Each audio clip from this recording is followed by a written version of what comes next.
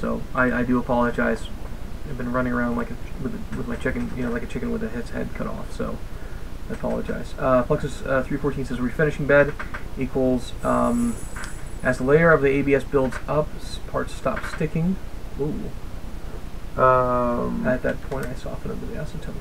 Just a quick thing to you guys watching, and any people rewatching this. Hutchison has been overwhelmed. He's getting emails like every 5 seconds sometimes, it seems like, from all over the world. If any of you backers in particular, any of you Kickstarters can't get through to him, feel free to email me directly. Yeah, you can put it up there. Okay. Yeah. And you can be sure I answer my emails every day. That's my habit, and I'm in the luxury seat to be able to do that. He sometimes can't get to all of them. It just he sits there at his computer until he froths at the mouth, and literally goes into some kind of epileptic email indulgence. Yeah, exactly. And he's still typing. I have to kick him out of here because I got to do one more tonight before I go, and then I throw him out the door. So it's not from lack of effort. He's just very busy. I, on the other hand, get to play golf every day. And oh wait, no, I don't. It's not golf. It's close. Yeah, I don't even get to play tennis every day. I know. It's all good. All right. Let's see what he says, because this is really good information from Plex. It says, refinish the bed. It says if the layer gets a little bit thick, then the part stops sticking. At the point, I soften it with acetone and then scrape it off. Use acetone to clean off down to the aluminum and start over building up the layer. My bed is hardly scraped up. Just an early scrape before I figured out a system. Man, you should make a YouTube video. That is really good information. We would be happy to edit it and stuff. If you want to just get a little camera showing your little technique, that's awesome. Did you ever find a box that can hold a System 30 in assembled or broken down form? The answer is yes, but it's a custom box. And we have a supplier for that custom box, and they're $13.85 a piece if I buy 100 of them. So we have some samples that have been made. Because the first systems are actually going to be hand delivered over the next 10 days, and we're going to ship a couple with custom cut up boxes that we've got going out to Les Music and to Greg, who will be back stateside with us, I think, in another 5 days or so. Yeah. And I hope he's having a good time. Yeah. He certainly deserves it. I like that one. Next question was, I heard that canned air helps releasing from the surface. Oh, Eagle 1J is not It's Ken. David. Okay, No. it's David. Ken, if you're watching this broadcast, you're one of those guys also, so don't sweat it. I heard the canned air helps releasing from the surface. Chilling the plastic makes it contract, and when it contracts, it pops itself off. There's actually some stuff called freeze it, but if any of you can get canned liquid nitrogen, that's actually the best, in my opinion. So you can find us about a number of coolants that are coming out of an aerosol can. It's better if they don't have Freon, Okay. I think they stopped manufacturing that stuff. But anyway, Plexus says layer by layer. I am talking about this layer of ABS that builds up on the bed. Okay. And you'll do the YouTube video for next week. Thank you. Thank you for that. You have liquid nitrogen at work? I do too. We have our 20-liter doer in the other room. I used to actually have to put PFA inside of a Tefcel coated aluminum, and we would drop it in the liquid nitrogen. It would shrink right up, drop it in the hole, hit it with a heat gun, and it would just swell up and make an unbelievable seal. So it was good stuff. Good. Any progress for Powers USA? Any progress on accessory prices, tramming kit, etc.? Yeah, I believe we went through that. We have the individual pieces priced out, but now it's a matter of putting together individual packages and then pricing out those particular packages. So that's the next step. Oh, I thought So- that was already denoted there. No. That's Well, I sat in a meeting where we had the prices, so I'll go talk to those guys. Again, too many emails, so you guys talk to me a little bit more. Give him a chance to get this pricing done. okay. Plexus says, I invite you to pop over to printerboxtalk.com and check out forums. Lots of interesting issues and ideas from PrinterBot owners that might be relevant to any 3D printer enthusiast. Thank you. Thank you, Plexus. So. Oh, And- for sure, it's a wealth of information. We don't necessarily lurk into the Forums PrinterBot of or others. MakerBot or any of the other bot guys, but we do use the Google search engine significantly when we're looking for answers. And yeah, we do actually. I can remember looking through some of the MakerBot forums with some of the questions that we had, although I got to tell you, I didn't find the answers I was looking for in all but one of the cases. I think in one of the cases I did get a very good explanation of why different materials had to be printed at different temperatures, what their experiences were. And that really comes back to a nice little matrix saying this temperature, this feed rate, this slicing, turn the fan off in the room, things like that will help you get better results. Egoin says, I think our rolling Dewars are 200 liters a piece, and the bulk tank is 1,000 liters. Don't drink it. That's my first advice. Don't drink the liquid nitrogen. No. We used to take it to the parties in college. Yeah. See, I worked at the university nuclear chemistry department, and we had to freeze our nuclear detectors, chill them down to get the electrical background noise down. And so we had unlimited amounts of liquid nitrogen. So we'd take a thermos full of the stuff and pour it in the punch bowl, and of course it would, fog right up. It was fun. Also, dipping a racquetball in it was fun because it would, and then you hit it and it would shatter. So that was good stuff. Let's see, I think the HYREL 3D platform is a great upgrade for someone that owns a printer in the PrinterBot class. I know I'm seriously considering an upgrade to the HYREL 3D. Thank you. Thank you, Plexus. I appreciate that. We appreciate that. Well, if it's the right thing for you to do and we can help you, that would be great. We would love to talk to you regardless. So, just appreciate your input, appreciate you coming online and asking questions and sharing. I mean, this is what we love to do, is see people sharing their experience and helping the other ones out. It's good for everyone. Eagle and Jay, about the ice cream. I may have to take that for a test drive when we come up. So my favorite's strawberry, and I expect it to be fresh fruit. So he's telling us how to make ice cream. I don't think I can make ice cream on this printer yet. We don't have the blender attachment, right? No, we don't have the blender attachment, no. It's all good. So, we do have the liquid nitrogen attachment, so. So we've been on it for an hour, and everyone's probably wondering if we're going to print tonight. I don't think we're going to print tonight. So I'll tell you guys what I was going to do, and then you guys will know how I feel. I had these half dozen printer heads that I was saying, yes, let's get and line them up. So we've lined up the printers in the room. I was going to try and get everybody printing at the same time, and then pan through the room. No excuses, just the print heads had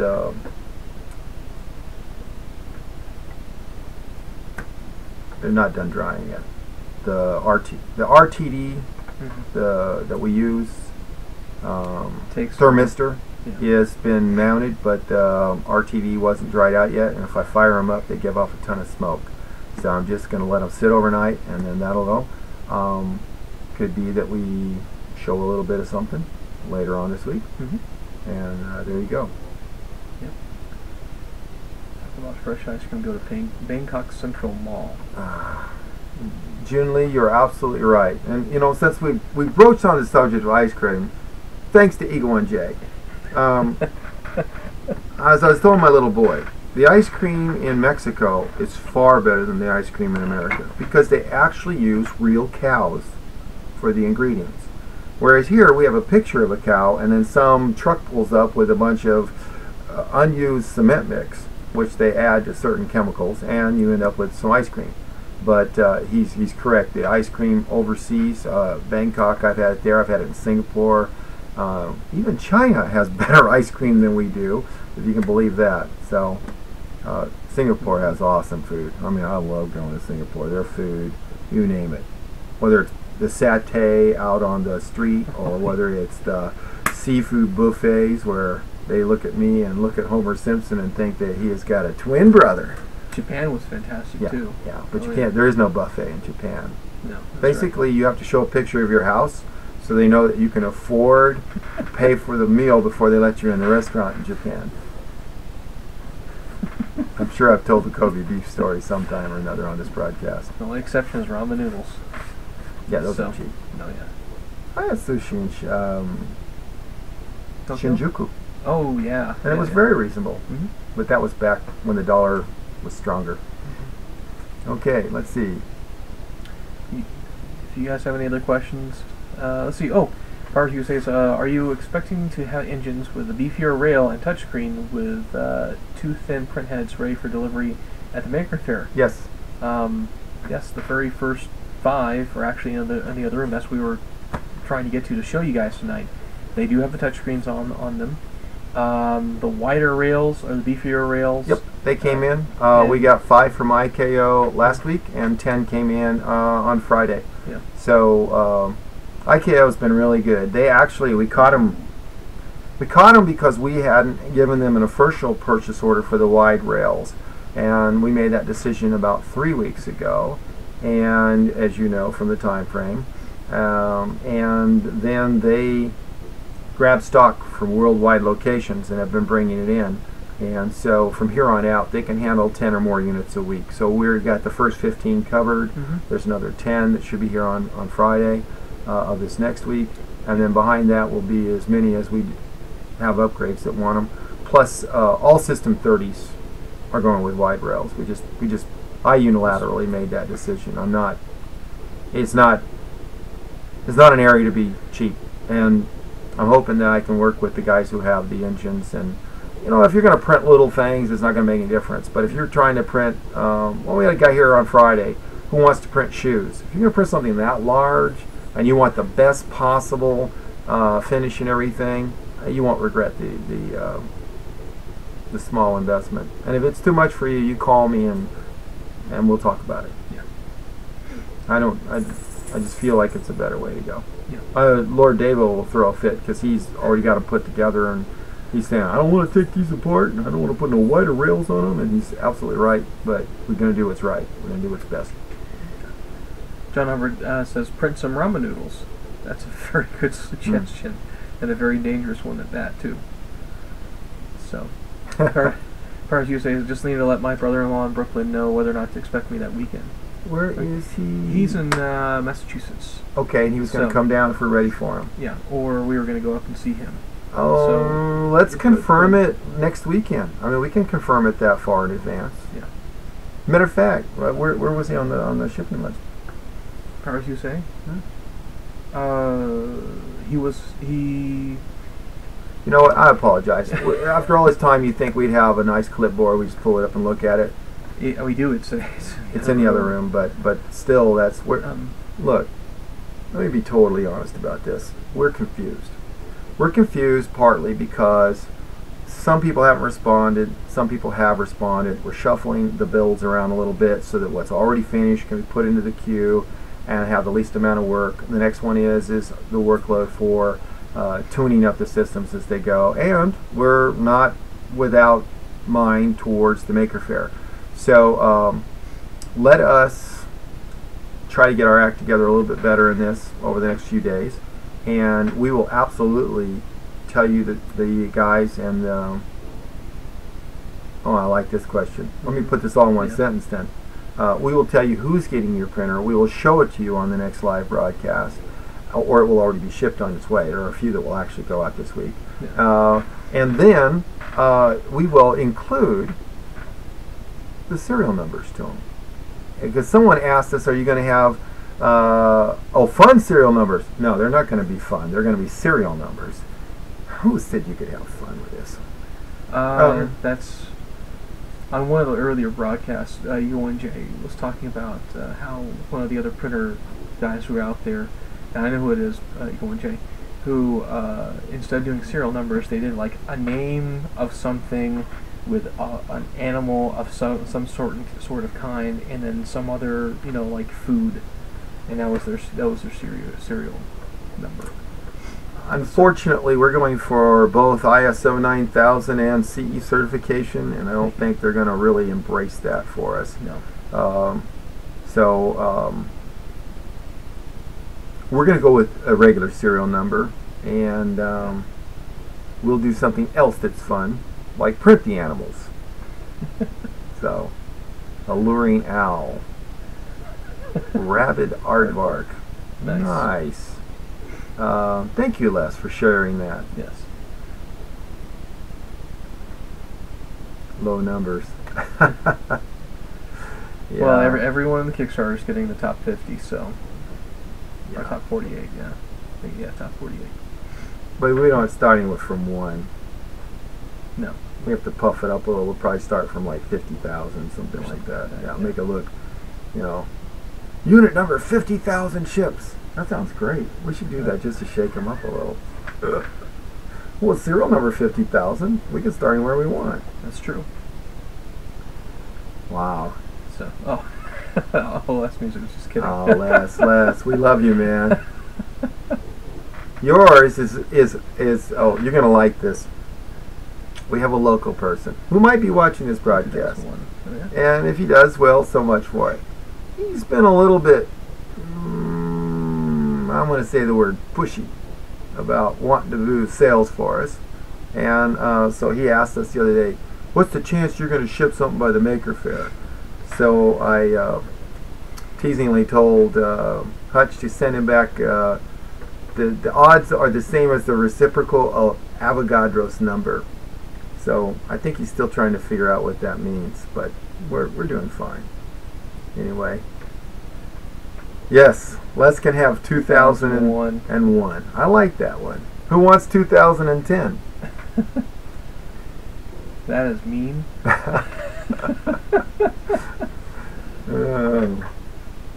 Good. Well, I could have used your help. One of the things we fought the battle of, we put all of our software up on the repository, and what a nightmare this has been. Because when we don't commit right, it's just writing all over everything on us. So I'm sure you have your repository act all together. Now we've been doing pretty good, and we haven't lost anything. It's a little bit of a pain, though. I don't like it when my stuff that works has been like written all over. So we had to go back like 3 revisions and then start over again. On the bright side of the coin, I rewrote the code better than the first time, so that's a good thing. But it's been tough. All right. Yeah. Sounds good. Let's see. Technically, we'll have delivered several printers by MakerBot. This means by Maker Faire. Oh, Maker Faire. Maker Faire. So. Craig. Preston. Yeah. Yeah, we could be at 13 by then. Yeah. Maybe even a little bit more. In those numbers. So. As far as you say, it says GitHub. Yeah. Exactly. We're using GitHub and we're using TortoiseGit. And we're on a Windows system. And the only problem is that he loses the bet. Oh, I don't know what the bet is, but if we can get a piece of the action, let me know and I'll skew it one way or the other. Lose the bet. And GitHub, what's going on is when we go to do a pull or a push, there's not a real good understanding, and so like we commit, and then the next thing we know, it's gone deep and wide, and some of the files apparently get tagged through different folders, and they all get simultaneously modified. So making a backup of something into another folder still gets addressed when you're doing the getting, and at least that's what looks like is going on. So it's not safe thinking that you've got a backup in this file over here and then it comes and undoes it. So it's something we're working through. I guess it wasn't a bet. The guy that oh yeah, no, it's not a bet. Actually, he wanted to do marketing for us, and the problem is that I wanted someone who could give me a plan with a budget, and that seems to be too much to ask, so we don't have a relationship. We've been in business a long time. Whether we're good or bad, hey, you know, I'm sure we have our strengths and our weaknesses. You can tell our passion's real, and we're incredibly optimistic at times, and we also know that developing a product is just you make a commitment and you dive in with both feet and you stay with it until you get it right. When it comes to running a bigger business and trying to develop something that competes with like a MakerBot or something like that, or Stratasys, I didn't wake up this morning needing to be a $200 million a year company. What we want to do is we want to make a good product, a solid product, and we want to treat people right if we can. You know, I mean that's just the whole idea. And so far, it's going the way we want it. Other than me being my usual tardy self. Not because of lack of effort, just because of need to do it as good as we can. So, there you go. Bars USA asks, using branches in pull request. Yes, off of GitHub. And to answer, I'm going to answer the Midnight Manufacturing Company's question. When can we get a laser scribe so we can print our own serial numbers? Every serial number that we have that goes out, you know, being serious here just for a second, we track it, guys. We have to have a running track of that, so it's part of being CE compliant. So, it's also part of handling the warranty and things like that. So, yeah, our other products are all serialized, so for sure this one would be. Oh, Atlassian. Okay, yeah, I've heard about these guys. I think you guys may have sent me a... Click on buy. Okay. Jira, Confluence, On Demand, Stash, Marketplace, Vishai, Bamboo, Crucible. I have no idea what that's all about. Well, thank you for sending us the link, and we'll take a look at it. Oh, it's $10? I can do $10. Is it $10? Well, I believe this is all on the cloud, though. I think they want you to have everything up on the cloud. And then you pay like $10 per month or something like that, if I'm mistaken. We'll look at it. Yeah, we'll take a look at it. Thank you. Someone told me what they used, and they were paying an ungodly amount. It's like $25,000 a year for it, and I'm not doing that. That's what I get my servers for. The real thing for wanting this up on GitHub or one of those repositories is so we can share major sections of the code with those individuals that deserve it. I mean, you know, Repetier's up there. We got it off Git. We need to share what we got back, you know, where it's appropriate. And so we'll do that. But to do that, we have to use a public source that's fairly good. This is C source tree product, free Windows download, Git repo management. Nice. I like it. I will check that out, and thank you very much, Powers USA. Thank you for that. You can be sure we'll look at that. Yeah. I see Midnight Manufacturing. Why don't you come buy me lunch this week? There's a chance. Matter of fact, why don't you come and print something on your printer and then buy me lunch? Yeah. Let's see. You sort Fluxus, you say you sort of describing yourselves as a boutique product, high-end quality and low volume. Another boutique product I know of randomizes their serial numbers so that there's no sense of one serial number being worth more than another. I don't see those as being Jay Leno type collector's items. No. We're not trying to artificially pump up the value. Pretty much, the parts that go in the machine, our sweat, define the cost of the machine. So we're not worried about 007 being a very special serial number. So. Actually, the parts for the volcanoes are on the way. They're in with the batch, or someone asked if we're going to do the volcano before the laser. The volcano parts, the production parts, are on their way, and I have the 40-watt heater elements that go in it. We have the nozzles, and we have the bearings came in for the first 60 items. So there you go. Emos, volcanoes, it'll be interesting to see who wants that, what they do with it. There's a part number. All right. Cool. Plexus says, then sell me 00001. Hey. Okay. Just Skype me in the next 48 hours and I'll do that. Because you were a Kickstarter backer. That's right. That's right. Eagle 1J says, ooh, 007 would be an awesome part number. Yes, but that's... if it ends with 007, yes, we could definitely do that. But remember, there's going to be quite a few... Very nice, Eagle 1J. Binary for A. Yeah, 0100000001. So, yeah. I like it. So, we just have to make sure that the numbers that we have that are going to be going out to people are ones that we can track. So, that's not binary for A. Or maybe it is, if you're thinking in ASCII.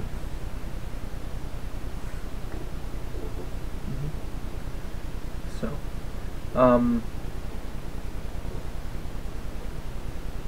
all right. Oh, yes. Yes, it is. Okay. Excellent. I was thinking in hex. Yeah. we programmers do that. Picky. I know. 101. Yeah. So, does anybody have any other questions? Let's see. We covered a lot of ground tonight. Well, we did. Not as much as I would like on the demo side, but I know. But you guys did get to see that we're making progress on the prints. Mm-hmm. I mean, I'm glad Hobby Lobby was able to sell this stuff to us. I mean, you can't believe how many of these they got sitting over there. Anyway, and I think that some of you guys see where we like to use the microscope more and more. Yes. And I think you'll find that as time goes by, some of you guys will decide it's a worthwhile thing. It's going to be fun to see all the different uses and stuff. Look at him; he's like a used microscope salesman tonight. And yeah.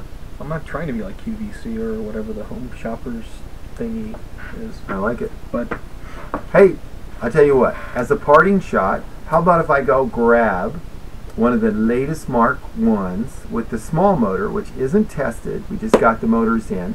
They came in with the shipment. They came in. It was with the bearings. They came in Friday night, and that's why I was waiting for now. I just hobbed it up tonight, and we'll call it a night. How's that? Yeah. Oh, is it watertight? I don't know. Well, I guess the only way I'll go find out. Yeah. I doubt that it's watertight because I can. No, it's not watertight. I can tell you that right now. We didn't have the fill in the bottom turned up high enough. Yeah. Well, but you want to have the hydrostatic pressure, or the. I'm not going to do hydrostatic test. That's not a scuba tank. I'm sorry, not. My mind is mush right now. What I'm trying to talk about is the adhesive properties or whatever of water. Okay. So yeah, we can see light through it, but then again, you know, we can see light through basically just any one of these guys too. So this is the blue one, and the blue one, you know, turned out quite nicely too. So the answer is the bottom's not, but the sides are. okay. So the answer is the bottom is not, but the sides are. So surface tension. Thank you, Powers USA. I cannot believe I cannot think about these things tonight. Thank you, Powers USA. Let's see. Many manufacturing company, can you get serial number 0000000? Probably, but we're probably going to do something special for the Kickstarters anyway when it comes to serializing them. So, at the very least, you're going to be getting, if I have my druthers on it, you're going to have KS somewhere on the actual machine by itself, letting you guys know that those who are Kickstarters get the Kickstarter version. So, alrighty. Here, I'll go get here. You can have this one. Then you can just make them think that it looks good. So we were still putting this guy together. Yeah, it needs to connect. So the connectors, these guys right up here, are going to be going to the back, right up here, just like on the other ones as well. And you guys could probably see right here. Yeah, move back. There you go. I just wanted to see the two different size motors on it. Okay. There. Yeah. So, let me just like that. Yeah. So you can see that one motor is significantly longer than the other, and this is half the weight. And so we're keeping our fingers crossed. I did a special hob shafting